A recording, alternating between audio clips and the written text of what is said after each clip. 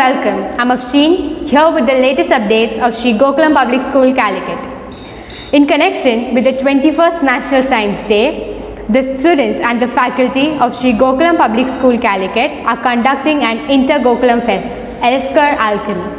Here we have a reporter, Shreya, joining from Sree Gokulam Public School, Calicut. Over to you, Shreya. Thank you, Afshin. Hi, this is Shreya reporting live from Sree Gokulam Public School, Calicut. The school is all set to host the Inter-School Science Fest on the 21st National Science Day. Up next, we have the principal of Sree Gokulam Public School, Calicut, Mr. Manoharan PK, with us to tell us more about the programs in brief. Let's listen to him. Our reporter Shreya is joining from Principal's cabin. Good morning, sir.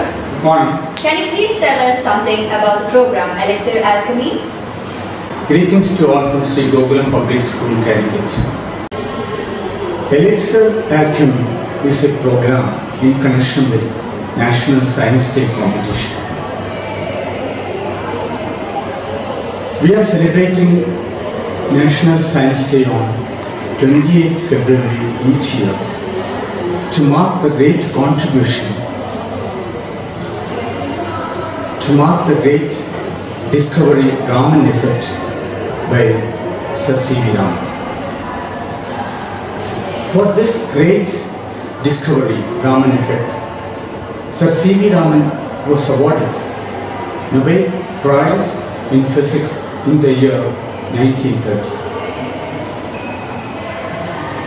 Sree Gokulam Public School, Calicut is taking an initiative to celebrate National Science Day in the name of Elixir Alchemy. Sir, what are the objectives and ideas for conducting this program?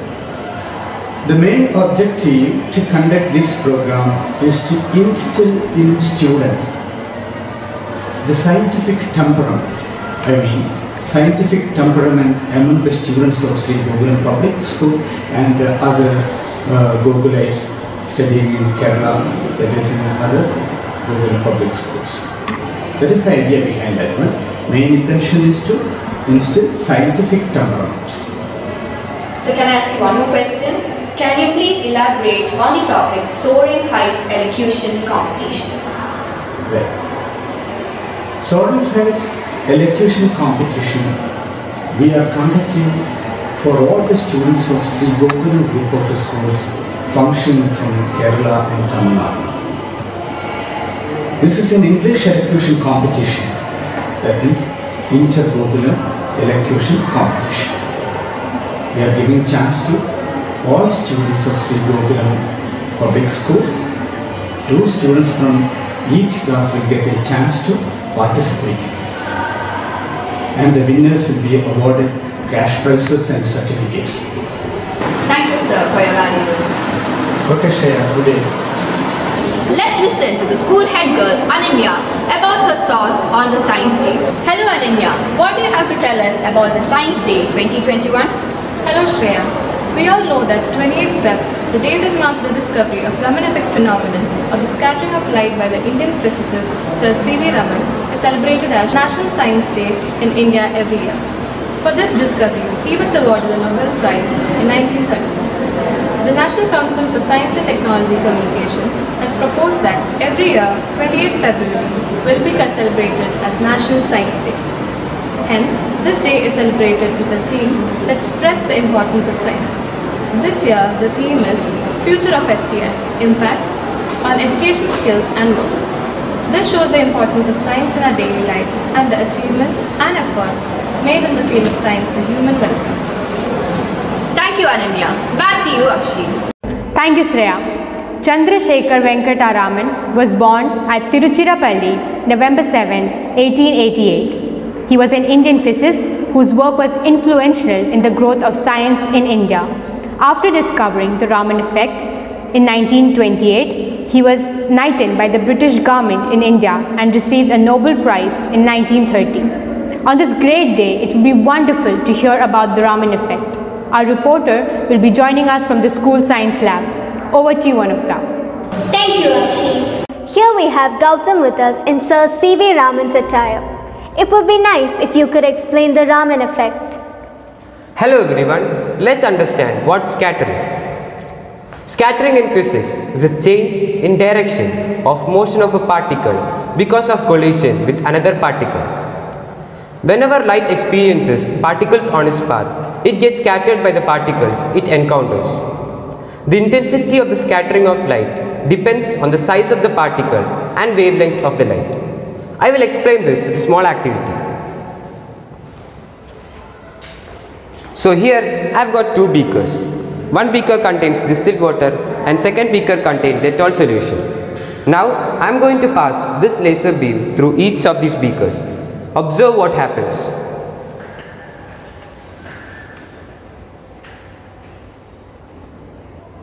So here you can clearly note that the path of the light is easily visible through distilled water.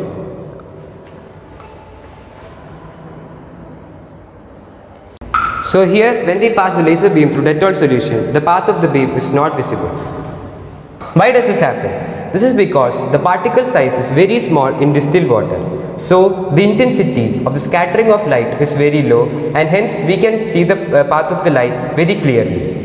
But in Dettol solution, the particle sizes are very big. So the intensity of the scattering of light is very high and hence we cannot see the path of the light. The scattering of light is observed in various natural phenomena like sky color, blue during the day and red at sunrise and sunset. It is also observed in projectors and in medical field. Thank you, Gautam. Back to you, Afshi. Thank you, Anukta. National Science Day does not only commemorate a great Indian scientist and one of his greatest discoveries, but also promotes science as a part of everyday living. The students of class 9 of SGPS are ready with their presentation on the importance and growth of science. Let's have a quick look. Good morning, one and all. Science is a beautiful gift to humanity. We shall not destroy it. I am Bismay Visha, and on behalf of Science Day, we the students of grade 9 are ready to show you a glance on the current affairs which you may or may not have known about and are very interesting and amazing. There have been so many great developments in science like penicillin, electricity, anesthetics, vaccines, etc. which are familiar to us and we also know a lot about them. Let's hear something about the new discoveries of our scientists by my dear friends who will display in such a way that it's very easy to understand and attractive with beautiful presentations. Everything is theoretically impossible until it is done. Now let's enjoy and be aware of the unknown heights of science. Hello, I am Shraddha Arra of class 9A studying in Sree Gokulam Public School, Calicut. I am here to give a presentation of recent developments in science and my topic is Successful Immunotherapy for Canine Bone Cancer Advances to Human Brain Cancer Trial. In June, veterinary researchers at the University of Missouri leveraged personalized medicine to successfully treat bone cancer in 14 dogs. New precision medicine procedure fights cancer, advances treatment for pets and humans. In a first-of-its-kind study, scientists at the University of Missouri have helped advance a patient-specific precision medicine treatment for bone cancer in dogs. By creating vaccine from a dog's own tumor, scientists worked with Elias Animal Health to target specific cancer cells and avoid the toxic side effects of chemotherapy while also opening the door for future human clinical trials. Osteosarcoma or bone cancer is not common in humans, representing only about 800 to 900 new cases each year in the US. About half of those cases are reported in children and teens. However, for dogs, this disease is much more common with more than 10,000 cases a year occurring in the US. Here is a picture for common osteosarcoma sites. Canine osteosarcoma, amputation and chemoimmunotherapy. Canine osteosarcoma is a highly metastatic cancer commonly seen in large breed dogs. Dogs undergoing amputation alone have a median survival time of 3 to 4 months. Amputation followed by cisplatin chemotherapy increases median survival times to 9 to 11 months. So here we are, the Current Affairs Science 2021. My topic is new protein-based biosensors created for quick COVID-19 test. The normal COVID-19 testing methods, RT-PCR or reverse transcription polymerase chain reaction. This is a type of COVID-19 test where they test the upper and lower respiratory specimens. and they are collecting the nasal or throat swabs of an individual, and a self-collection kit can also be used, which is commercially approved for use by the government or the health association. The next is antigen test. The antigen test is a reliable rapid chromatographic test for the detection of COVID-19 virus. This product, it is strictly intended for only professional use in laboratory or in a point of care environment. Now let us see how the new method will be efficient than the regular methods. Scientists, they have created a new way to detect the proteins that make up the pandemic coronavirus and their antibodies against it. They designed protein-based biosensors which glow when mixed with the components of the viruses or the COVID-19 antibodies. These biosensors are highly reliable as they do not react to other antibodies that might be in the blood and also which target the other viruses. This is important because it avoids false positive test results. Now, when these protein-based devices recognize specific molecules on the surface of the virus, they bind to them and emit light through a biochemical reaction. Let us see how this works.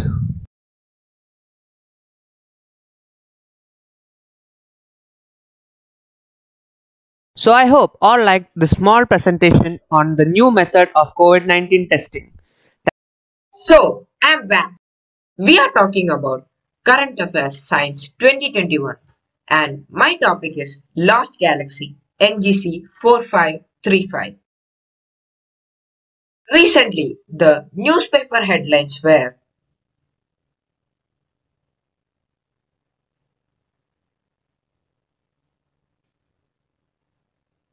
So, if you go through this, you can understand what is Ngc 4535.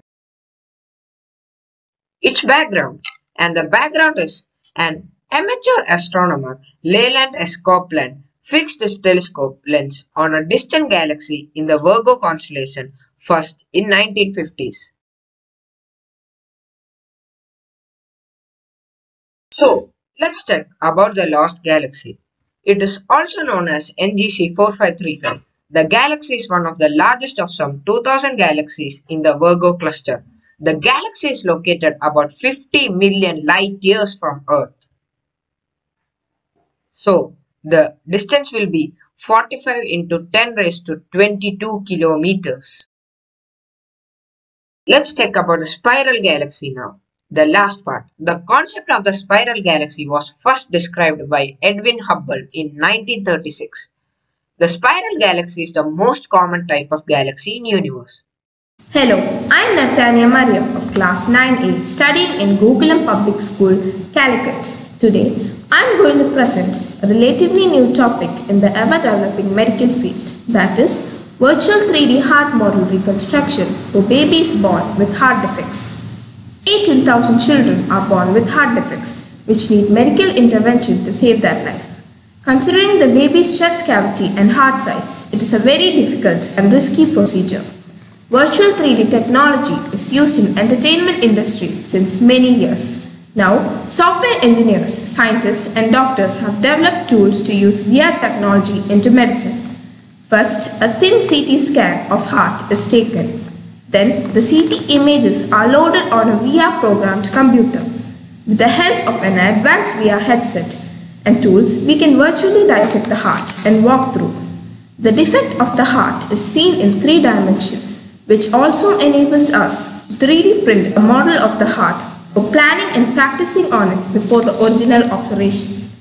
A well-planned surgery reduces complications and deaths, bringing more baby smiles. Greetings to all those who are present here. I am Niranjana Nair and I will be presenting a video on the topic Free Electronic Sensor Pen. This tiny piece of hardware featured in the photo above looks deceptively unimportant. It took Gilad Ledra and 2 of his computer science buddies hundreds of thousands of years to develop it. It's a 3D laser interferometer, an optical sensor that is the most important component of a digital pen that Ledra and his friends have built called Free. Free is a digital pen that works on any surface. The idea is that you can easily scribble notes or create sketches, but OTM Technologies, the startup behind Free, particularly sees the potential for using this pen with cutting-edge software. For instance, you can use this pen with Google's handwriting keyboard to write messages at speed, or with virtual reality goggles as an intuitive control method. Impressively, writing is not all the pen has to offer. Down one side is a small touch screen that can alert you to incoming phone notification. If you want to reply to a text, you can do so by simply writing in the table in front of you. There's also a speaker and microphone inside Free, which means you can hold it up to your ears and use it as a Bluetooth headset. So that was all about Free. I hope you find this informative. Thank you all for providing me an opportunity to present this video. Thank you and have a great day. Let's have a quick glance at the Elocution competition taking place between the Gokulites. The most awaited moment has arrived. Hold your breath. The judges are here to announce the names of the prize winners. Let's take a look.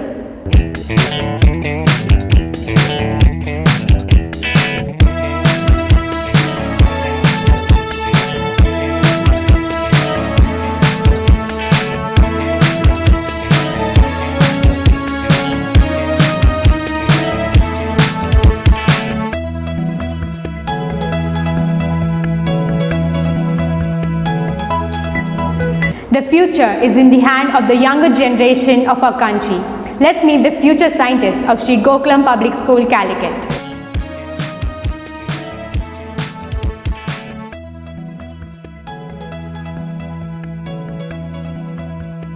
When the approach of the society becomes scientific in every aspect, growth and prosperity will follow as outcome. Therefore, the day must be observed with full support from the government and concerned departments. National Science Day must be observed with the same diligence every year. It should not be limited only to the science fraternity, but also must have participants from various walks of life. With that, we come to the close of this edition. This is me, Afshin, signing off. Thank you and have a nice day.